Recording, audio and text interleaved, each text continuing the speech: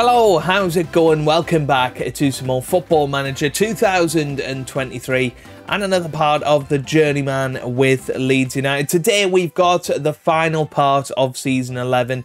We're rounding up the season, talking about how we got on in the last few matches. But then we have the big one, the FA Cup final against Chelsea. Looking to do the domestic double this season with the two cup competitions. That would be absolutely awesome. Yeah, leave a like if you have been enjoying. It's been a really tough season. It's not gone to plan, but it would be nice to finish off with another trophy. That would be absolutely awesome. Since you were last with me, the reason I didn't come back for the Bournemouth game is there was nothing to play for. We threw it away with the first two matches. We drew 2-2 with Aston Villa and then 2-2 with Chelsea. Injury time goals in both matches, grabbing us a point. We then beat West Brom 2-1, Nat Wallbank scoring in that one. We beat Everton 2-0, who are the Europa League winners, by the way, and will be in the Champions League next season. Alvaro and Casadei scoring in that one. We then lost 3-1 to Brentford away from home, and it was probably the biggest mugging you've ever seen in Football Manager. We dominated the game, a much higher XG, and got beat 3-1. Sick now, that one. I think that's definitely 3 points we lost. Leicester, we beat them 2-0. Johnny Ballesteros and Arthur Tiata scoring there. Most recently, we beat Bournemouth on the last day of the season 5-1 through a Johnny Ballesteros a hat-trick. Manu Kone and Michael Robinson also scoring there.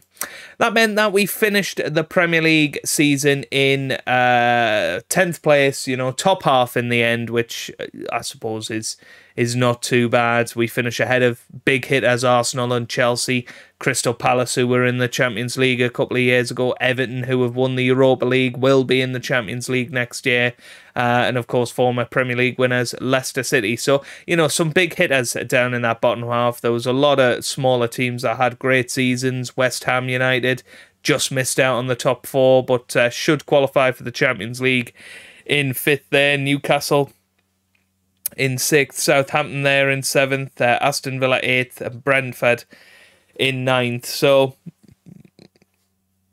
you know, I think a little bit unlucky in the end. If we did hit a Project 65, which I talked about in the last episode, then we would have finished 5th, which is gutting. Had we beaten Chelsea, beaten Aston Villa, that would have been an extra 4 points, and then another 3 points against Brentford.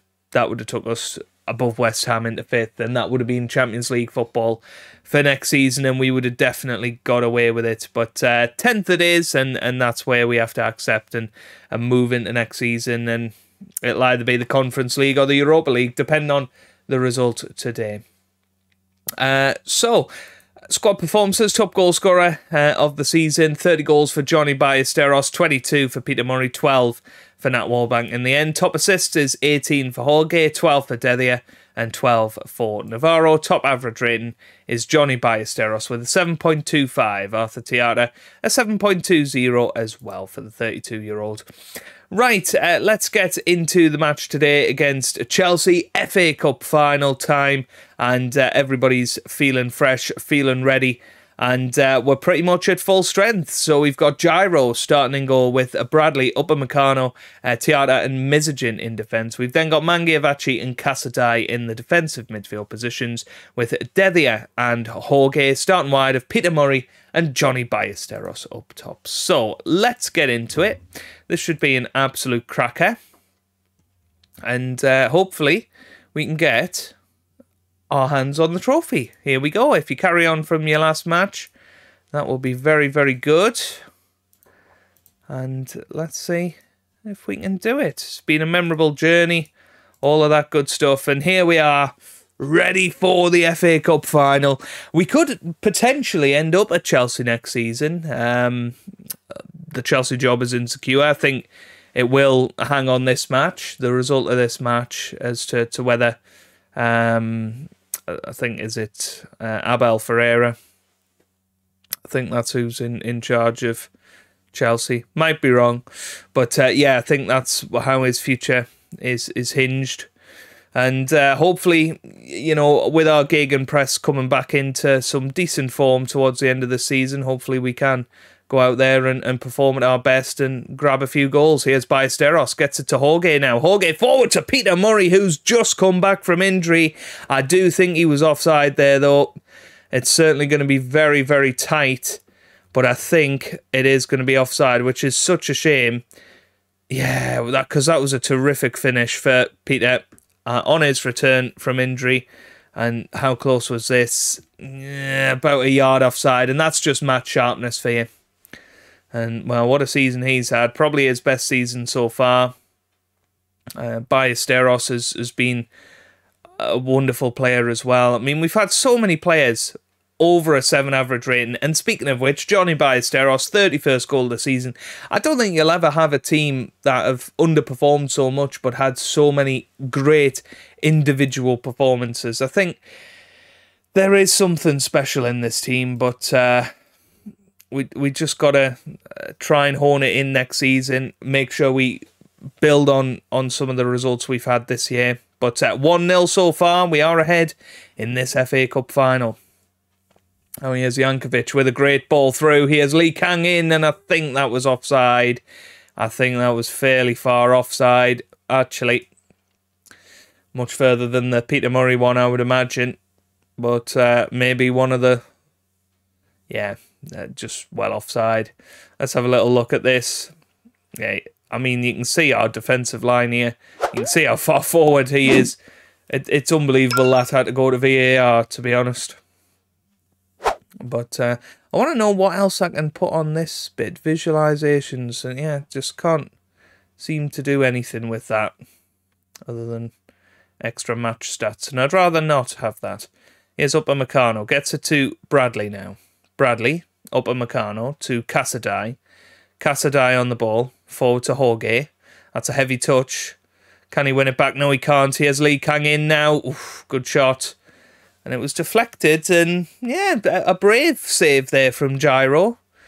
You know, I wouldn't have been handling the ball, I don't think. That was a heavy touch from one of our players. I don't know how kindly a real-life referee would have looked on that, but it is what it is. Jorge. Now here's Cristiano, our former player, of course. And that was a pretty terrible shot.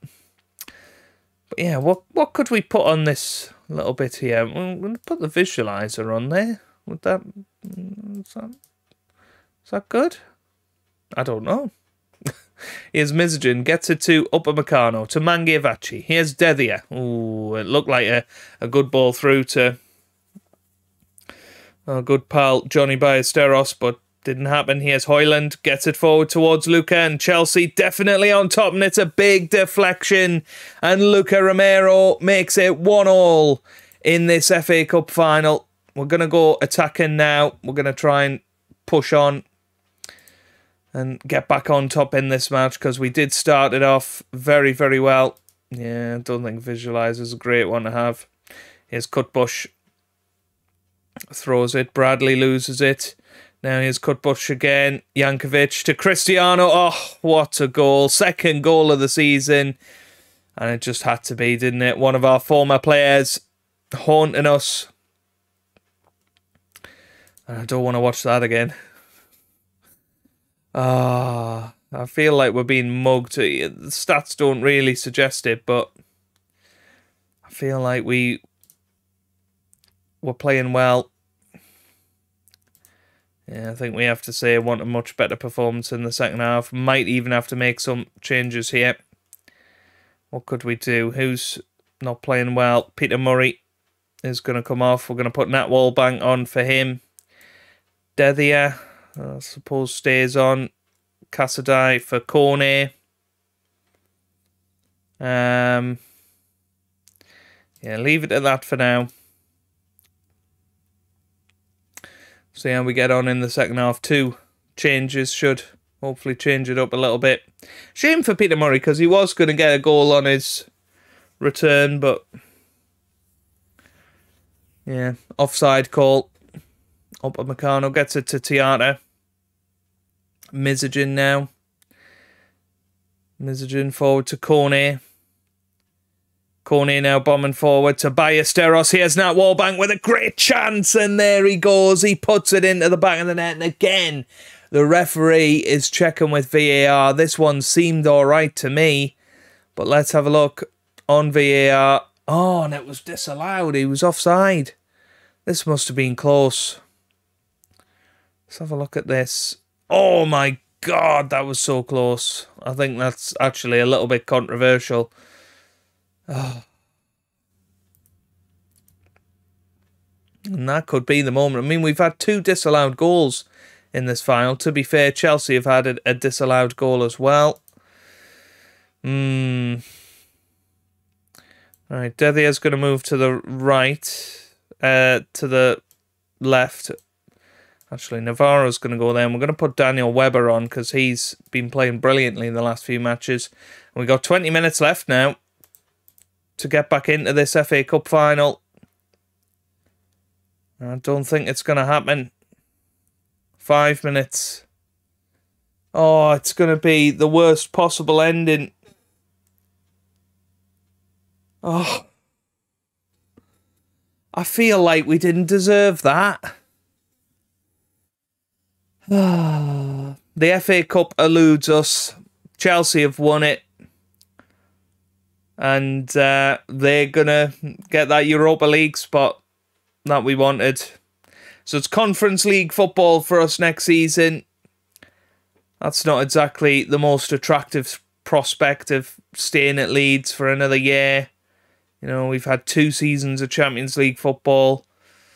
We had 2 years where we were right up at the top end of the table. And now, you know, down in 10th, Conference League football again next year. Have we taken Leeds as far as we can? That's the big question. I suppose big question is going to be budgets. What budgets are we going to get next season? It was a good performance. You know, I think XG-wise we were the better team, but it is what it is. We lose the FA Cup final. And that kind of sums up our season, doesn't it? Right, there you go then. Chelsea lift the FA Cup trophy. We're going to receive 1 million for our run to the FA Cup final. Yeah, let's have a little look then. So I think Chelsea are going to save him. Hang on. Yeah, we're doing untouchable. Right. Well, Chelsea, I mean, Everton, the Everton job will possibly become available, even though they won the Europa League. They're going to be in the Champions League next season, but financially not a club that I'm that interested in. You know, feels like a bit of a sideways step. Chelsea, on the other hand, could very well be somebody we look at and think we could join them. I wonder, is it still...